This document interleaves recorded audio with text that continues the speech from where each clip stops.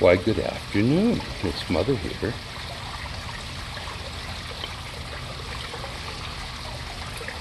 All of a sudden, our weather has changed. Excuse me. Our weather has changed. We had a whole, long shot spell of temperatures in 80. Yesterday it was 86 degrees. Today it's 69. Oh! But the water is pretty warm. Otto, it's too cold for Otto to come outside. She's such a pussy. She's in doing her dishes now. Thank goodness she got to work. Oh, this is good. There. All's right with the world. God, it's taken me until 3:30 to have my first drink of the day. It'll be the only one. I can't have much more than one drink or I'll fall right on my face. That's part of being old, by the way. In the good old days, take my motorcycle down to the bar and drink scotch all night. One after another, after another, after another, after another, and dance my little ass off. And what happened? Nothing. Nothing. I'm sure I had a humongous alcohol level. And then I'd get that bar closed, jump on my motorcycle, and drove the 20 miles home. I'll tell you, it's just crazy what we did in those days. I drove that motorcycle on the interstate in the winter over bridges that were frozen, darling. You know, bridges freeze, and this little sign, bridges freeze sooner than the roads. Well, that is the truth, because they've got air on all sides of them, and they're usually the base is metal, and so it tracks the cold air.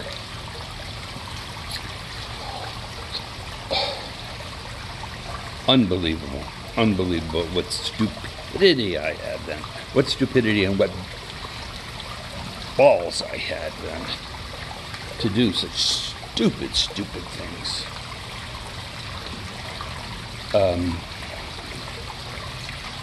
I'm very happy today. My neighbor Doniella, Miss Steebly Weebly's wife, called me while I was taking my nap, so I awoke in only to return his call. She's fine. She got her first shot today, and so I have to worry, and Steebly Weebly has to worry less about her biting the bullet. Gosh, I worry about people. I really do. Especially when you have good neighbors like that. You don't want to lose them. No. They've got to be good for something. Figure it out.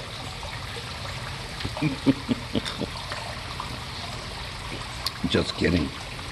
They throw excellent parties, by the way. Oh my God. And last year, at this time, Steebly Weebly said that he was going to get ready for June, because remember the Donalds told us that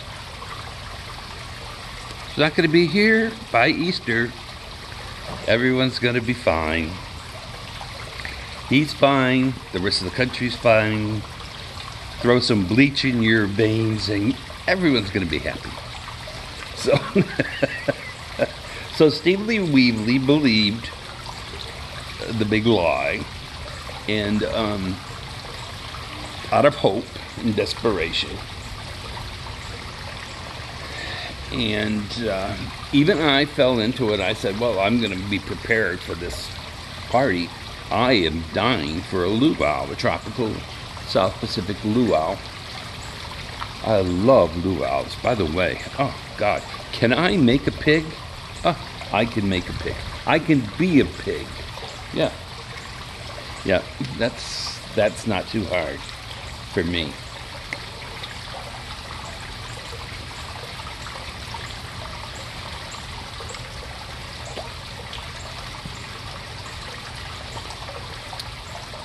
So I bought a ukulele for Otto. And I said, here, bitch, learn how to play this thing. He has played the piano, not the piano. That's moi. He has played the guitar in the past. So he was going to, what is this, So he was going to learn the ukulele. Well, we have two stools sitting on the side of the piano where he could sit and when I play at night and he can have his scotch and we can play piano bar. Isn't that cute? Piano bar. It's piano bar time. Mm-hmm. Yes. So, and I keep on playing the same 3 songs I know. And he's very happy. He loves to hear it. And sometimes I'll sing. And that'll put an end to the evening. But, no, I really, if there's one person I admire in this world, as an entertainer, as a person and everything,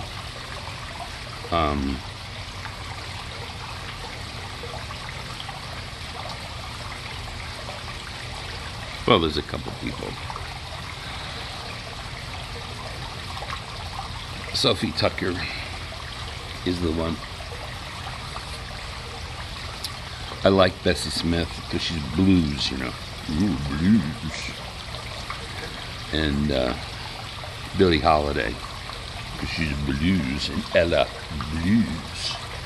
But Miss Sophie Tucker, bad girl. I love that bad girl. Anything that spits, bites, and has a nasty mouth. My kind of people. So, there's Miss Sophie Tucker from Hartford, Connecticut. And she was. And she sang a couple songs that I really like, but one of them was suited for Steve Louis' pig roast, luau. And that is Waikiki. Down in Waikiki. Down in Waikiki. Love that song, and I love to sing, and I come out here, and I put the music on, and I put on my Sophie Tucker album sometimes. Well, a lot. And I out here dancing around and singing la la la la la like a hula girl. And I just love that song. Ada's still working on the dishes. There's a kitchen window right there. I could keep an eye on them. There I go. Again. I gotta cut that out. I gotta get something to give me electric shock whenever I say Yeah, so we got all this stuff together. The ukulele is still sitting right there on the piano where he opened it. He's taken it out twice, each time to tune it, and then it goes right on back. No, I think he played some chords along with, on the television, along with someone on YouTube. And that was very nice, but it's not going to get me, it's not going to get Mother across the street to entertain the troops for a luau to sing the songs by Miss Sophie Tucker. I love bourbon. I forgot I love bourbon. God, I like ham with bourbon. And a molasses, an onion, and raisin dressing. Oh, it's so good. And lots of bourbon, though. Did I mention you got to put lots of bourbon in it? Yes. Lots of bourbon. You can't live without bourbon. I have some recipes for bourbon cakes too. They're very nice. They make you sugar and spice.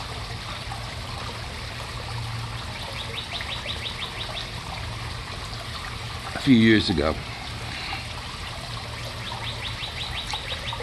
the auto in Muthah got a little bit of a nudge, a travel nudge. So I said, okay.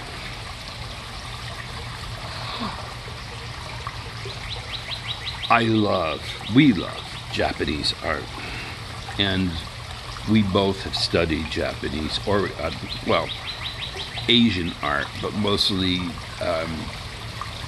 Japanese, a little bit of Chinese, some Korean things.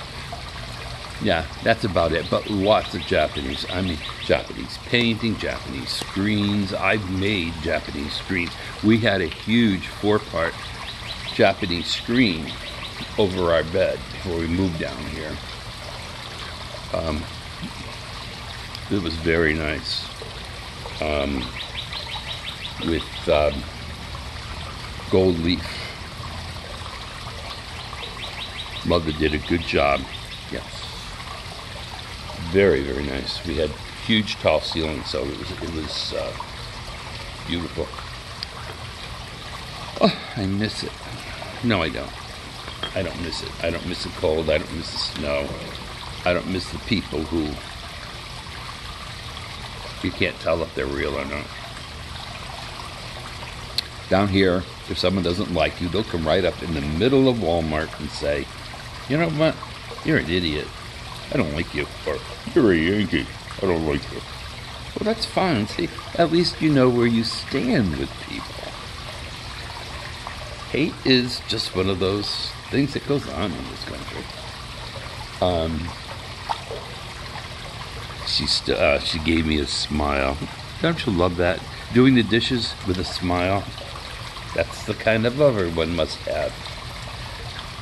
Does the laundry and does the dishes. So we went to Japan. Mother planned the whole thing as usual. Oh my God, I did a lot of planning for that because there's a lot of things we wanted to see. And we're very, very, very, very interested in Buddhist things, Buddhist temples, whatever, because of our connections to Buddhism, Japanese Buddhism. Yeah. Nichiren Buddhism. So we went. Now we cannot. Never. If we had to go on a jet, that, you know, one of those small things, especially out of here, out of Daytona, there's a lot of them because they only fly like from here to Charlotte, or an American, or from here to Atlanta for Delta, and then you get connecting flights all over the place. But from here, I don't think there are any. Oh, those are direct. Those are nonstop flights, right? But they're on little planes, and they usually don't have a first class. No, especially the American one. So when we go, and it's going to be more than, you know, you're going over an ocean or you're going down to South America or something. We want to be comfortable, so we've always gone business first or first. Now, on the plane, we took a plane, American, from Dallas. Well, getting to Dallas was fun. By way of Atlanta. And we went nonstop from Dallas to Tokyo, Narita Airport, which is about 7 continents away from downtown Tokyo. Good God, I thought we'd never get there. I thought the plane ride was long. Jesus, and it was. I mean, we were over Anchorage, and I said, "Are we there yet? Are we there yet?" Otto kept on saying, "Go to sleep, go to sleep." So anyhow, we have to have a pod so Mother and that Otto can sleep. We do it those side beds, and I don't like to have other people smell me while I'm sleeping or listen to me, because sometimes I can snore. Yes, it's happened. Or as I've told you before, sometimes I strike out, unfortunately, at my dear Otto. But only out of love, to keep him in line in the middle of my dreams. So yeah, so that's the way to travel. I mean, I don't like to be in the middle, especially 3 across, and get stuck in the middle. You know, you do that on a domestic flight, and that's bad enough. But I can sit for 2.5 hours or 3 hours tops in one of those seats. So we get to Japan, and we had a wonderful time.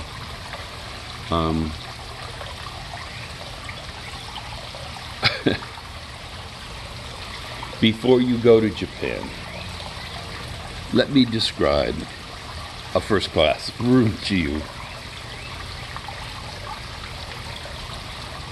If you're in one of the cities, keep in mind that there are high-rises, but they're multi-use, that they have a whole different kind of zoning, architectural zoning, use zonage that we have here in America.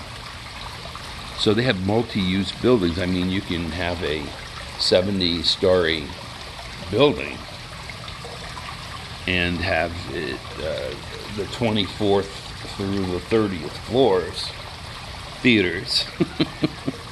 You could have restaurants on the first floor, second floor, 70th floor, 22nd floor, you know, anywhere they want. They just do it. In an office building, you'd think, well, you're not going to go in an office building and find restaurants, but oh yes, you will, with the view, because some of them are all over the building. It's really unique. Well, it's unique for us. So the first thing you should know is that hotel rooms, you pay top dollar, and for a deluxe room with a view, and thank God we did, because I can't imagine a regular room, and they are tiny. There's a bed pushed against a window. Your room is about 8 by 8, if that. You get out of bed and there's only 2.5 feet before you can sit on a chair to put on your shoes. The only chair in the room. The television is always so placed so people can watch dirty movies at night. They love pornography there. Oh, little devils, I love them. Nasty pornography. It was enough to make Mother, well, blink. And then, as big as the room is, the living area is the bathroom. And the freaking bathroom is 8 by 8 as well. And that's just for the bathtub, shower, and a sink. Now the toilet's separate in a separate little room. I wouldn't call it a room, a closet, the WC. Yes, but it's an all-purpose. Clean your bottom, everything comes out automatic. Warm water, cold water, fast spurt, little. I mean, you don't need any. You don't need to wipe anything. Your tushy's all immaculate when you leave that place. They even have a little dryer. Yes. Instead of, you're always under the dryer. Well, this time the dryer's under you. So it's a tiny little room for 2 people. It was especially Americans, American-sized people. It was a little cramped. Ottawa and I had to get to know each other all over in different ways than we had. But it was doable. It was bearable. It was funny. It made for some challenges, which are always nice. One thing that I forgot to tell you about our hotel in Tokyo. Our hotel in Tokyo was on the 22nd floor. We started on the 22nd floor of a high rise and went up to I think the hotel part of it went up to the 40th floor. Very big hotel. But the lobby was on the 20-something floor. And again, there were movies down in the middle there and restaurants and all stores and things. And our hotel, we were walking down from the train station to the hotel. And there's a long street that goes down into Shinjuku. And all of a sudden, we heard this come rumbling down the street. And the people all looked up. And there was this huge Godzilla head and paw coming like this off of the building. Oh my God, it was like almost 3 stories high. Right. So when we got into the hotel, we found that was our hotel. When we got into the hotel, it was an homage to Godzilla. And off of the main lobby, there was a cafe and things. And then outside, there was a large plaza built on the 22nd floor. And on that plaza was the Godzilla, the head and the arm. And people were going out there, and he was going, oh. Well, every hour on the hour, the Godzilla would come to life with lights and action, and it was just bizarre. It was the funniest thing. It was just so surreal. Well, our room was right above the freaking Godzilla. I guess they thought if you're going to get a deluxe room with a view that you were going to get the full effect of the Godzilla. Oy vey. Try to sleep through that. Now, we're people who don't stay up late at all. I mean, we just can't. It's just impossible. 8, 9 o'clock, 10 o'clock. 10:15 if it's New Year's Eve. So that was that for Tokyo.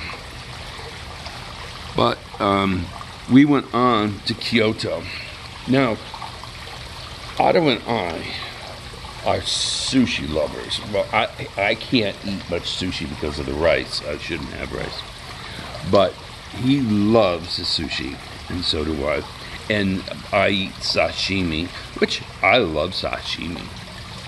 Well, we went in Kyoto, we stopped at we stopped at a specialized sushi place, restaurant. We went downstairs, and on the counter and going all the way around was a little train that brought you your food on a platform that moved on the train. Conveyor belt. A what? Conveyor belt. A conveyor? No, that was a train. Okay. That wasn't a conveyor belt. Okay. It was an actual train on a track. Usually, most of them have a conveyor belt, but this one had a train that came around. It was a Lionel, Well, we started eating, and it was very good, and we thought the prices were incredibly inexpensive, really. And so we were eating and eating and eating, and all of a sudden he kept on saying, you want this or do you want that? Oh, sure. So along on this train, on the back of the train, was this poor animal, a fish, that was alive. We took the plate off, put it on the table. These people have no consideration for life. Well, as if we didn't find that out in World War II. Here was this fish.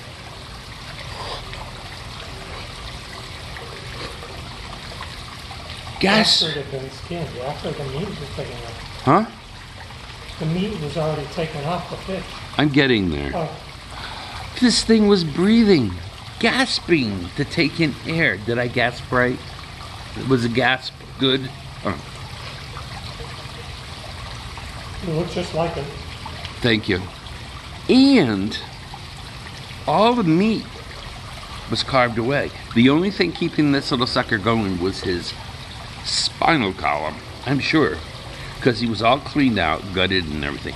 How the hell did they keep him alive, suffering like that? Well, I'm sure he didn't feel anything. Who knows? So I said to Otto, now hurry up and eat this thing so it doesn't suffer any longer. We ate the whole thing, and he was still alive. It was awful. We were laughing like crazy. It was the silliest thing in the world.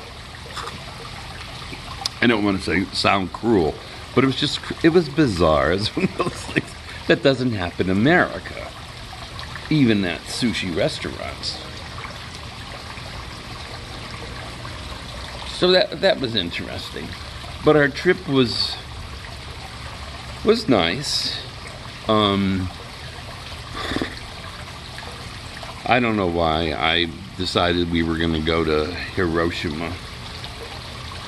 God, as if we didn't have enough guilt already. I mean, how do you go into a city like that and think that you're going to walk around with America on your forehead tattooed? But we saw some other stuff while we were there, and it was lovely. The last thing I want to tell you about is we get off of the bullet train in this one town where we were going to a special shrine, the head of our sect of Buddhism, Fuji-Guruji. So we're at this town, and we were going to go to the Peace Pagoda up on the hill where he's buried. We got out of the train station, and there were people sitting on either side of this little pool at the train station with their legs, with their shoes off, and their feet plunged into a hot pool that, and the heat came up from the earth because there's a lot of volcanic activity there. We said, what the hell is this? Either it is the most civilized thing, or it's the most batshit crazy thing we've ever seen in the world. But that was interesting, yes. But our trip was fun. I'll have to show you a picture of a sculpture sometime that we saw and get your take on it. But maybe I'll put it in after this video. Yeah, I'll end on that note.